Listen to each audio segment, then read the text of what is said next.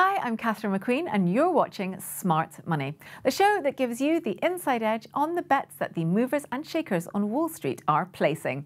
Today we're looking at Anthem Inc, a health benefits company in the US. The Indianapolis-based firm focuses on three areas: commercial, specialty business and government. They provide life, hospital and medical insurance plans to individuals, large and small employers, as well as the Medicaid and Medicare markets. In 2019, it served 78 million medical members across 27 states through its affiliated health plans. Founded in 1944 as WellPoint Inc., the firm changed its name to Anthem Inc. in December 2014.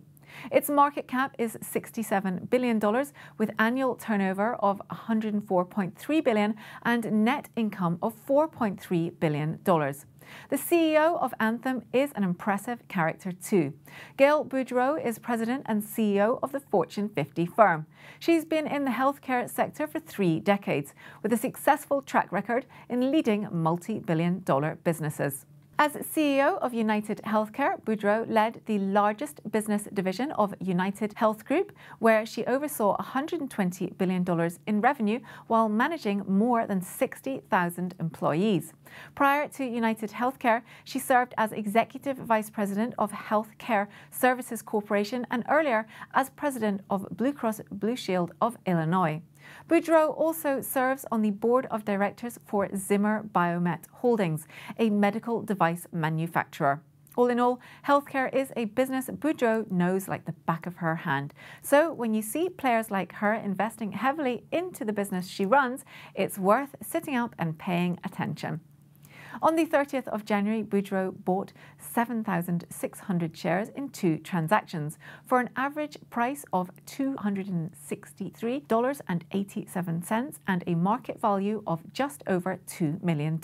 This took her total holdings to 26,556 shares with a market value of little over $7 million.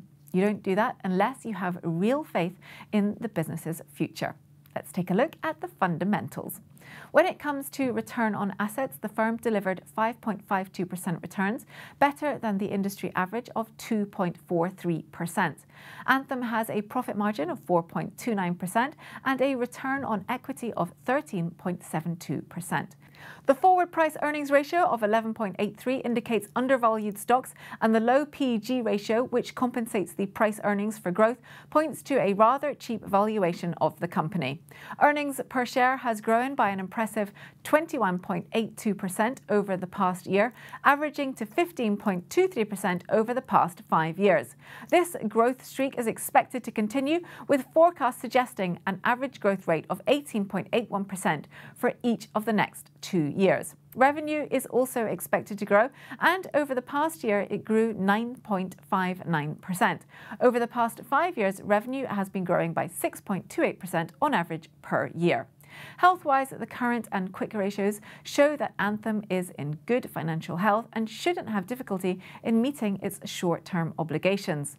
Moving to the technicals, we can see that while the long-term trend is neutral, the short-term trend is bearish and a bit of a correction is taking place.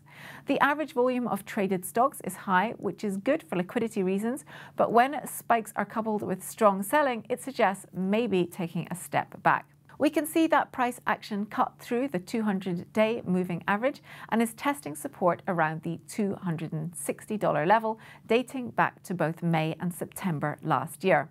Ultimately, the stock has been range-bound throughout 2019, bouncing between $319 and $226.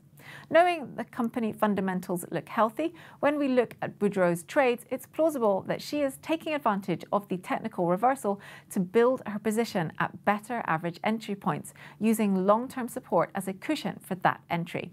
That's all we have time for today, but always make sure that you do your own due diligence before making any investment decisions. See you next time.